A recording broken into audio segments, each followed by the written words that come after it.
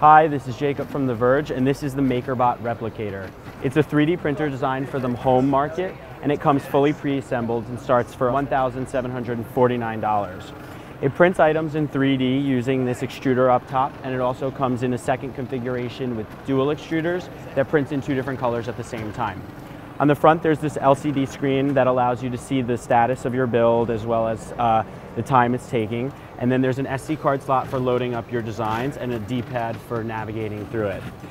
These are some examples of the kind of items that it can print, and this is made of a biodegradable plastic and took around 17 hours to print, while the bunny is made of the same type of BLA plastic as your Legos and took around 12 hours. But you can get really intricate with your designs and actually print items in multiple pieces and then piece them together. So this is one item that they have here on display, and it actually turns and just shows you how intricate you can get